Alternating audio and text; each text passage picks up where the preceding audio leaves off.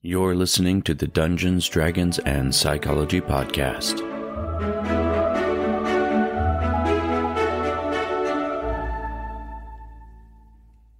As passionate players and dungeon masters, we often find ourselves ensnared in epic tales that span months or even years, forging bonds with characters, weaving intricate narratives, and immersing ourselves in fantastical realms. But in this enduring quest for immersive storytelling, we occasionally encounter a formidable adversary: burnout. I'm Robert Walker, author of Session Zero, the DMG to writing great campaigns in any system, and this is my show where I teach collaborative storytellers how to have more immersive campaigns using psychology.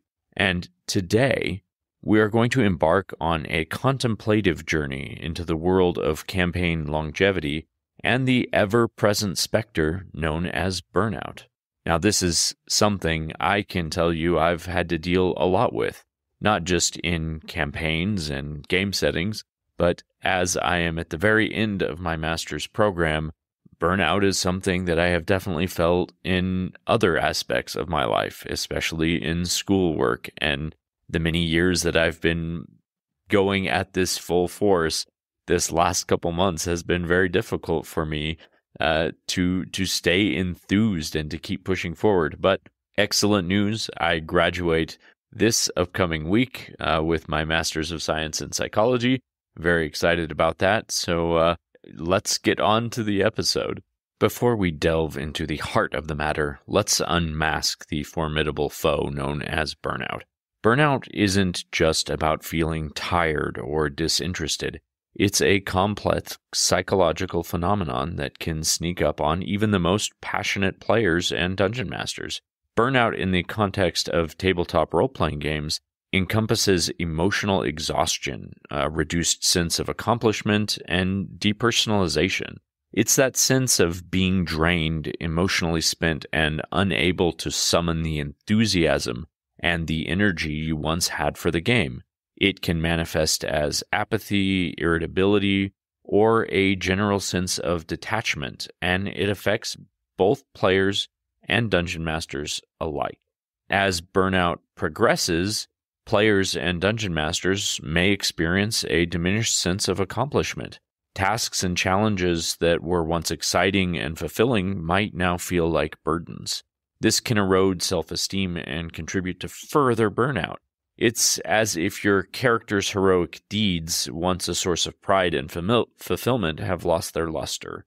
Additionally, depersonalization sets in, causing detachment from characters and the campaign world that was once vivid and immersive to you, and the rich tapestry of emotions and dreams and fears that once helped define your character might begin to unravel, replaced by a mechanical detachment from their plight.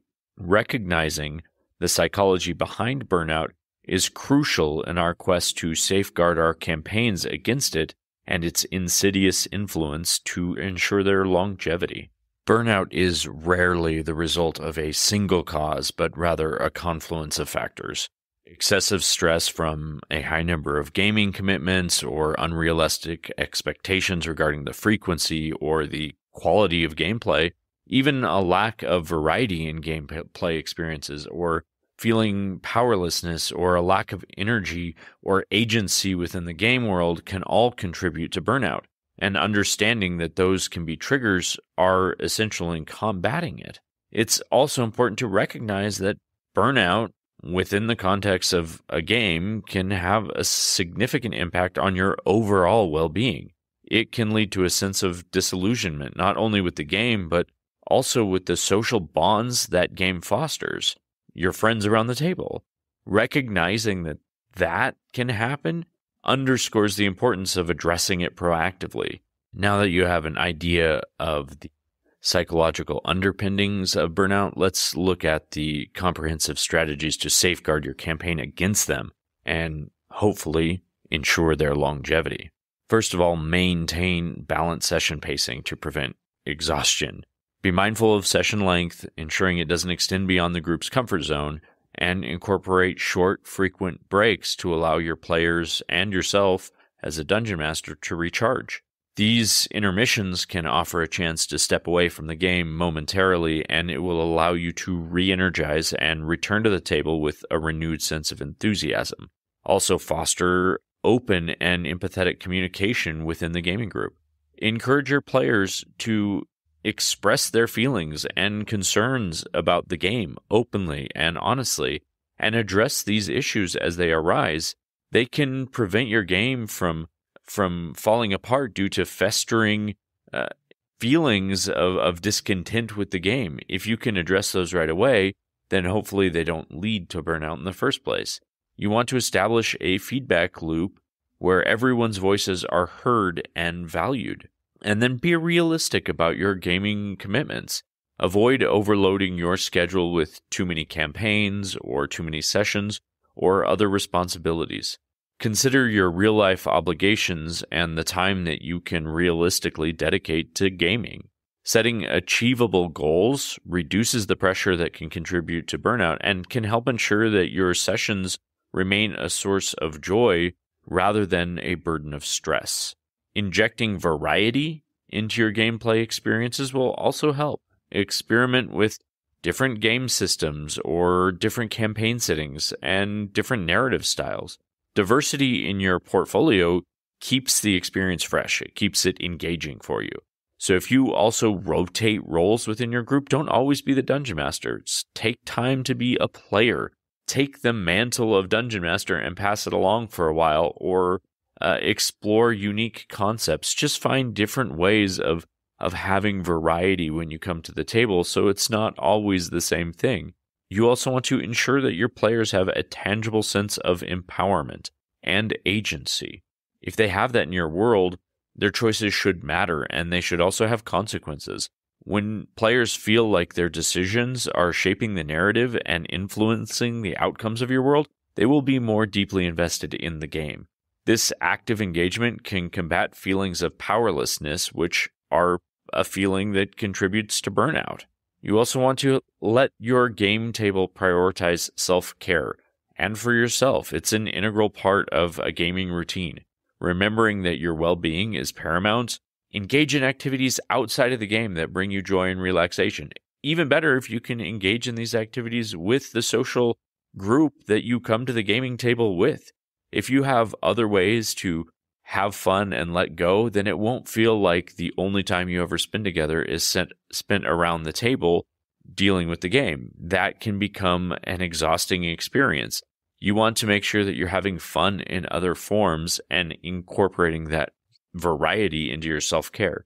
Taking care of yourself always helps you ensure that you can bring your best self to the gaming table.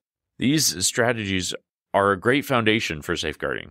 Implement these practices. Create an environment where gaming is not only enjoyable, but also sustainable and an enriching part of your life. Burnout may visit your campaign. It may cast a shadow on the vibrant tapestry of your adventures, but it doesn't have to be its final chapter. So let's talk a little bit about some strategies to reignite flames of enthusiasm and rediscover the joy in your role-playing experience.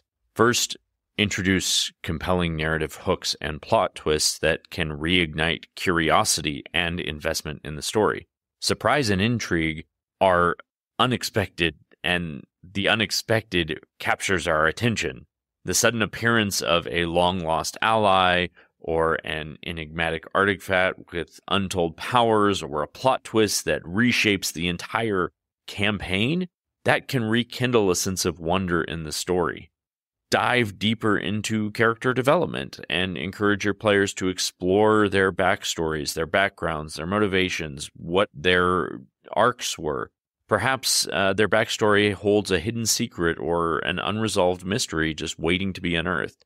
A well-rounded character can reignite player immersion as they rediscover the richness of their persona.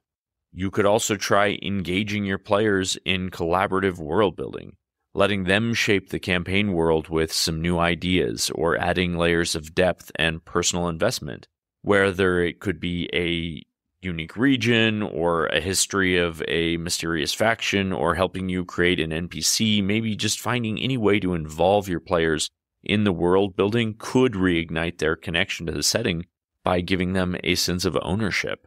And you could also take breaks from the main campaign with some mini campaigns or one-shot. Try some short adventures to have a refreshing change of pace or a narrative focus that's different from what you're currently doing. This could allow your players to explore new characters or just test out a new system or just give them that needed respite to come back to the game with more energy. And another thing is you want to invest time into improving your storytelling skills. Study narrative techniques, learn pacing, learn character development. The art of storytelling is a lifelong journey, and honing this craft can help you breathe life into your campaigns. Captivate your players with very vivid description and engaging NPCs and immersive storytelling. Make them laugh, make them cry. When you become a master of storytelling, it's very hard to get burnt out with a story because you're so invested and so enraptured by it. And always remember to seek feedback from your players. Reflect on what is working and find out what could be improved upon in the campaign.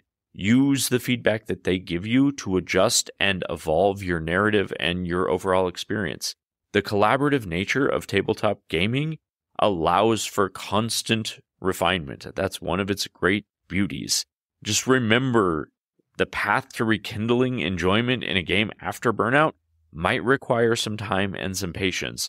It's about rediscovering and rebuilding that sense of wonder and camaraderie that initially drew you into the world in the first place.